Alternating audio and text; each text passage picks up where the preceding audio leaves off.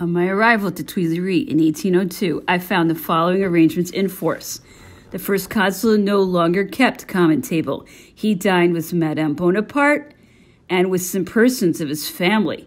On Wednesdays, which were the days of the council, he kept the consuls and the ministers to dinner.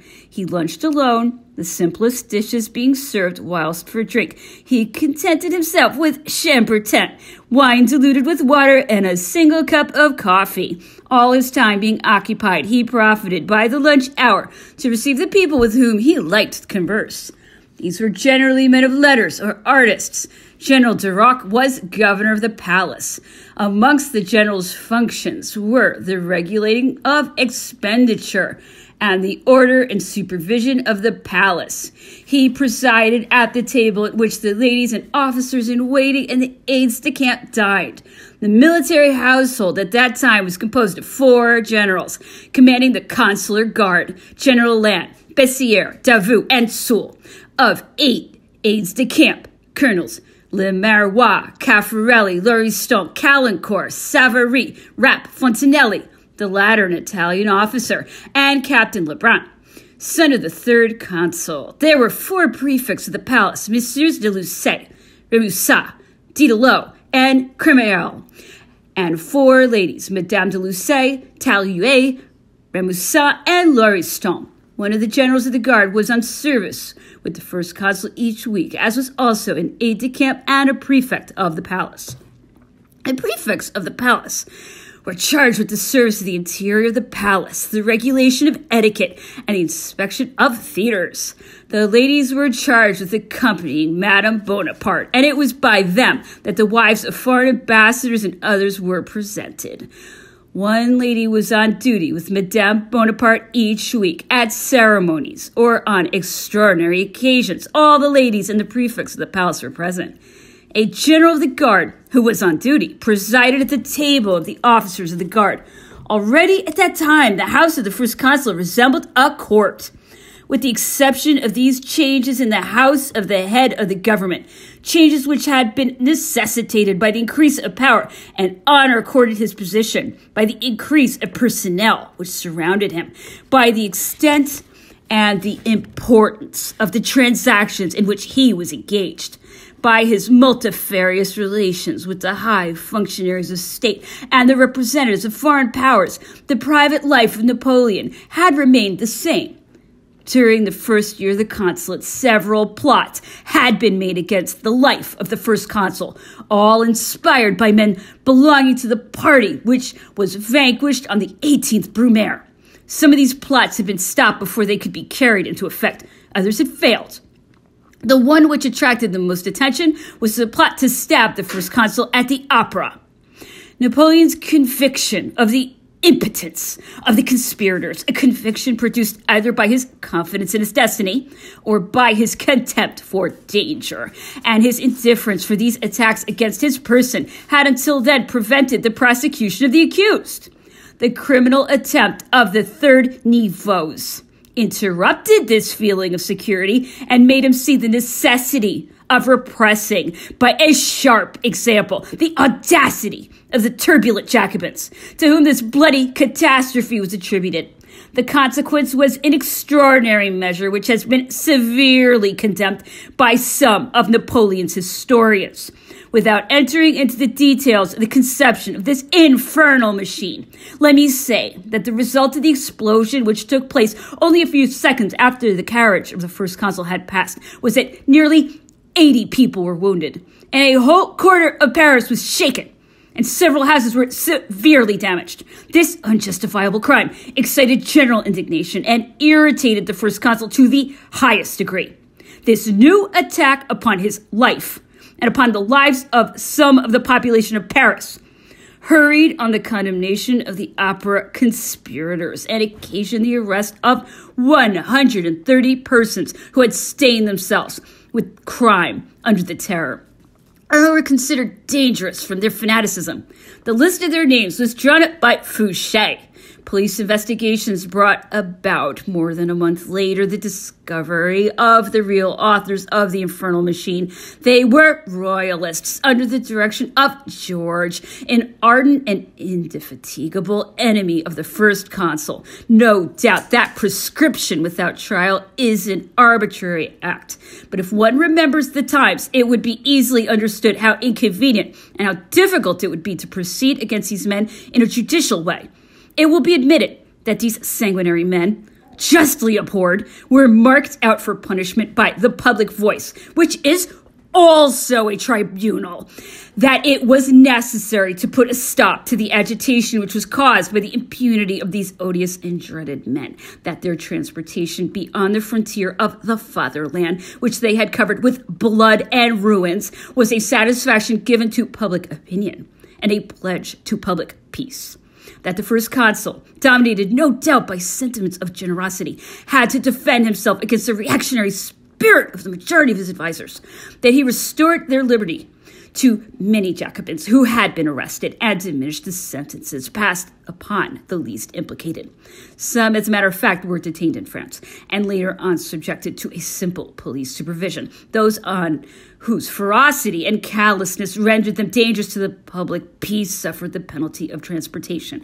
One of those who was affected by the senatus consultum and whose acquaintance I made admitted that this measure had been comminatory rather than rigorously carried into effect. This man was Felix Le Pelletier, who had been inscribed on the list of persons to be transported, but was pardoned by the first consul proprio motu. He was a man of exaggerated ideas, but of honorable sentiments. As mayor of his village, the only post which he would accept under the empire, he distinguished himself by his skillful and beneficent management of affairs. He had refused the decoration of the Legion of Honor from a desire to be consistent with his principles. A member of the Chamber of Deputies, during the 100 Days, he understood that the time had come to rally to Napoleon as the only man capable of saving France from a foreign yoke. His patriotic conduct made him the mark of animadversion of the government of the Second Restoration, and this time he was sentenced to banishment. Since the occurrence of this event, Napoleon had fallen back into his usual feeling of security, ceasing to trouble himself about the danger which might menace his person. He listened even with impatience to the reports on this subject which were transmitted to him by the police or by the persons around him. He needed all his calm. He made no change in his habits and continued his work without allowing himself to be turned aside from his path. When I entered the consular palace, I did not see any of those precautions which denote suspicion or fear. He lived in a very homely manner, especially when at La Malmaison. He used to spend the hours which were not taken up by work, exercise, or shooting with Josephine. He used to lunch alone, and during his repast, which was a relaxation for him, he received the persons with whom he liked to converse on science, art, and literature. He dined with his family, and after dinner, he would look in at his cabinet, and then, unless kept there by some work, would return to the drawing room and play chess. As a general rule, he liked to talk in a familiar way. He was fond of discussions, but did not impose his opinions and made no pretension of superiority, either of intelligence or of rank. When only ladies were present, he liked to criticize their dresses or tell them tragical or satirical stories, ghost stories for the most part. When bedtime came, Madame Bonaparte followed him to his room. Napoleon wasted very little time in preparing for the night and used to say that he got back to bed with pleasure. He said that statues ought to be erected to the men who invented beds and carriages. However, this bed into which he threw himself with delight, being often crushed with fatigue, was quitted more than once during the course of the night. He used to get up after an hour's sleep, as wide awake and as clear in his head as if he had slept quietly the whole night. As soon as he had laid down, his wife would place herself on the foot of the bed and begin reading aloud. She read very well. He took pleasure in listening to her. At La Malmaison, Napoleon used to spend the moments which were not taken up in his workroom in the park, and there again his time was not wasted. Josephine spent her time as she chose. She received numerous callers during the day. She used to lunch with some friends and with new and old acquaintances. She had no accomplishments. She did not draw and was not a musician. There was a harp in her apartment on which she used to play for want of anything better to do, and it was always the same tune that she played. She used to work at tapestry and would get her ladies or her visitors to help her. In this way, she had made the covering for the furniture in the drawing room at La Malmaison. Napoleon approved of this busy life. The reestablishment of peace with England had allowed Josephine to correspond with some English botanists and the principal London nurserymen, from whom she received rare and new plants and shrubs to add to her collections. She used to give me the letters from England, written in connection with this business, to translate into French. At La Malmaison, Josephine used to visit her fine hothouses regularly and took great interest in them. In the evening, she would take the backgammon board, a game she was very fond of, and which she played well and quickly. Family theatricals were also played at La Malmaison, in a little theater which accommodated about 200 spectators. Eugène Beauharnais, who excelled in footman's parts, and his sister Hortense were the principal actors, not only by rank but by talent. Next to them came Bourrienne, Lauriston, Denon, and some ladies and officers of the First Consul's household. Michaud, an excellent comedian and shareholder in the Théâtre Français, was a stage manager and directed the rehearsals. Napoleon was regularly present at the performances, which consisted of little comedies, and thoroughly amused himself. He took pleasure in praising or criticizing the actors' performances. His remarks, which were often words of praise, and which were always interesting, showed what an interest he took in these spectacles. On Sundays, there were little balls given, at which Napoleon used to dance. He found a charm in this patriarchal life. In his retreat at La Malmaison, Napoleon appeared like a father in the midst of his family. This abnegation of his grandeur, his simple and dignified manners, the pleasing ways and gracious familiarity of Madame Bonaparte had a great charm for me. In our leisure moments, the First Consul used to go over his bookcases with me, telling me what books I ought to read. He spoke of poetry as a frivolous occupation and advised me not to waste any time over it. He had heard that, like all young men fresh from school, I had paid my tribute of verse, some attempts at tragedy. When he saw me unoccupied, he thought I was dreaming of poetry. And when I told him that I had found that I had no vocation for this art, he said, "You are right. It's a hollow science." Napoleon had not always had this opinion of poetry, or rather, I should say, he looked on the poets of renown at the time about which I am speaking as the buglers of his fame.